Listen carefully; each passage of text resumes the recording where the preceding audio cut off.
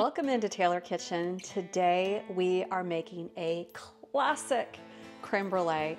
I know so many of my friends are like, that's my absolute favorite dessert, and we're going to make the classic creme brulee. No funky twist on it, just the basic, just luxurious vanilla creme brulee. And I'm starting in here. I've got cream. It's going to heat up very slowly. And to that, I'm going to add a half a cup of sugar. And I'm just going to slowly heat the cream and whisk in that sugar. And when it comes up to temp, we're going to add some eggs and some vanilla. But this is a super easy dessert, guys. You're not going to believe how easy this is, but it's absolutely phenomenal. And while that slowly heats, everything's just going to go back in here to the measuring cup that I have the cream in. We're going to go ahead and crack these eggs. So here's the deal with the eggs. This is the double batch that I'm making because I'm making this for my Monday night crew. My friend, neighbor across the street, Karen, it's her birthday and her favorite dessert is creme brulee. So I'm like, all right, I'm going to make some creme brulee for our Monday night crew. I already made some dairy-free pumpkin creme brulee, and you can check out that recipe on tkfoodie.com.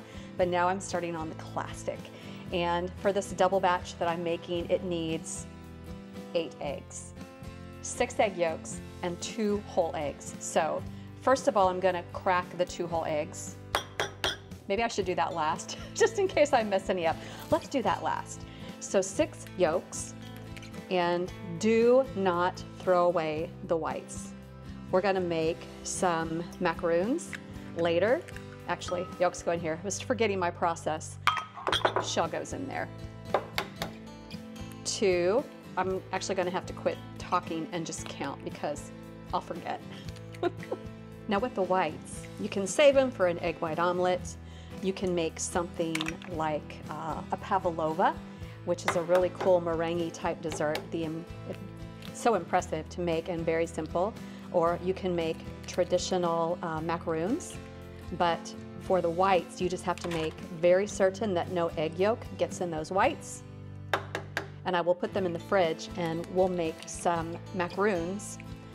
You've probably heard of coconut macaroons, but I have other macaroons and I want to try a sugar-free version for my hubby. Okay, I did it with all the whites.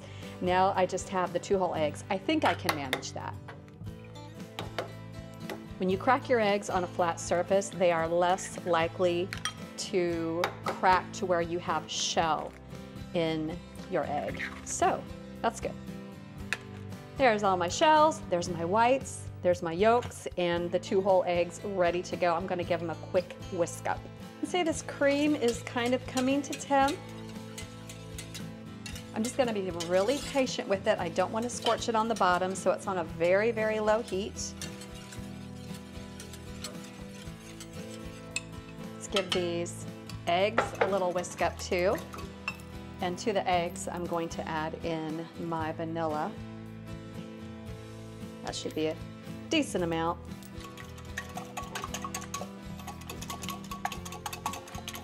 Okay. Those are ready. I was storing my whites in the fridge from the creme brulee that I made yesterday, the pumpkin creme brulee. And so the rest of these whites are going in. I'm sticking them back in the fridge for the pavlovas or the macaroons that I'm going to make later this week. Don't waste this. The cream is starting to come to temp, and so I'm going to temper these eggs with just a little bit of the warm cream, and that's going to make sure I don't curdle my eggs. So how that happens is into these eggs. This is my cup that I use to measure the sugar with, and this just goes in, and constantly stirring, I'm going to add that warm cream. And so my eggs are getting introduced to the warm cream without having a bunch of hot cream dumped in or dumping the eggs right in the hot cream, and then they would want to curdle. And I think I'm going to actually transfer it to this very large glass pitcher because that's going to make it the easiest to pour into my ramekins. So now my eggs go in there. They have a little bit of cream in them. See my thought process? Okay. Then the rest of this cream, I'm gonna pour slowly in while I whisk. No curdling allowed.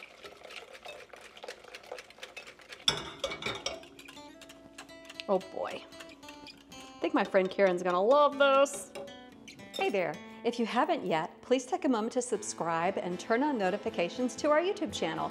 Click that bell icon below to make sure you get all the latest from us. And give us a thumbs up and leave a comment. It really helps out our channel and we so appreciate you. So here's the part I love, is filling your choice of ramekins. You can do these kind, you can do these kind. The pumpkin creme brulees I actually did in little teacups. They're so cute. I'm going to be consistent and use these 4-ounce ramekins. And I'm going to need more than one pan here because, like I said, I made a double batch. So I've got 6 in here and the rest will go in here. If I can fit one more in here, maybe. Yes. Okay. So using something like this just makes it very, very easy to pour. Whoops. Fill them evenly so they'll cook at the same time. You don't want one to be overdone and one to be underdone. So having ramekins that are kind of the same size really helps. So there's that. And then the next thing you need to do is super, super cautiously is hot water. You're going to pour this into your tray. Do not splash it into your ramekins. You have to be so careful with this, but it should come about halfway up the side of the ramekin. This is called a water bath, a bain-marie, and it's just going to help them cook evenly and not burn on the bottoms, and just have a lovely texture to them. And then these are going to go into my 325 oven for up to 45 minutes. Here's a bubble. Pop that baby. Okay. And then carefully transport this to the oven. Once these are done, you want to carefully remove them from the oven. You don't want to slosh this water around. My creme brulee is out of the oven. I made an extra one for myself so I could try this. And typically you want these to chill. You don't want to eat them right away while they're hot. You want them to set overnight or for a couple of hours and let them chill before you do the next step, which is the most alluring part of a creme brulee, is that beautiful caramelized sugary crust. Now I had this all the time growing up, just this way, which we called custard, which is basically a creme brulee without the brulee topping.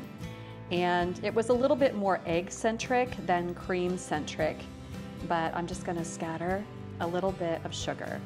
All right, then here goes the most fun part, is the brulee. With a little brulee torch, you can buy these butane refills. All right, so let's see if this will work for me. And, oh, here we go.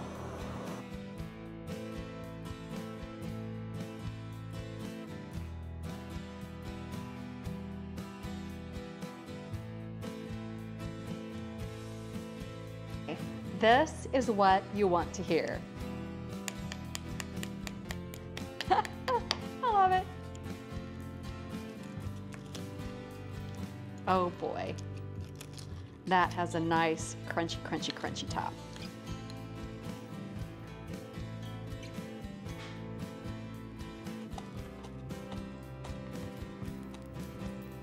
Oh boy. Heaven, I'm in heaven. That creamy custard with that beautiful, crisp, bruleed sugar on top that was smoking minutes ago and then settled into that little candied crunch that you get is just so phenomenal, so phenomenal. I think this is one of my favorite desserts too. So check out the simple recipe. It's on tkfoodie.com.